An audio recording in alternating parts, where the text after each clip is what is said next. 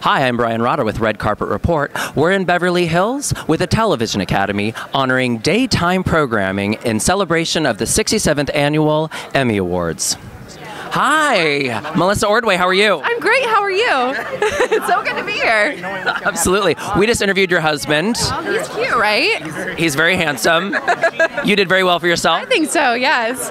How's your time been on Young and The Restless? Oh my gosh, it's the best job ever. So much fun. I love everyone that I get to work with. Such a talented group of people and so hardworking. So I can't say enough good things about it. What is a typical day like for you on set?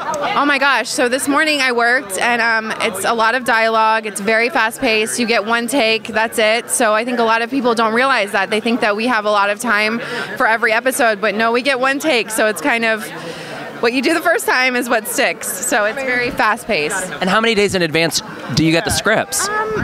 It depends. Like usually like a week in advance, but sometimes there's changes to the script, so you might get it the morning of. You never know.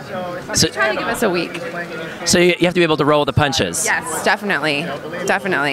And what is next for you outside of Young and the Restless? Right now I'm just focusing on that and having a great time. So I'm so blessed. I can't believe my life. It's a show I watched growing up, and getting to be on it is awesome. Congratulations. Thank you so much. Good to see you. You too. Bye.